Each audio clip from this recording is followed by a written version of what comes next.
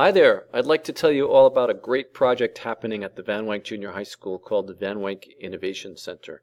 As you can see, it was established in September of 2015, and it's a place where students can go and explore, learn new things, make choices, socialize, you name it. There's a lot going on here.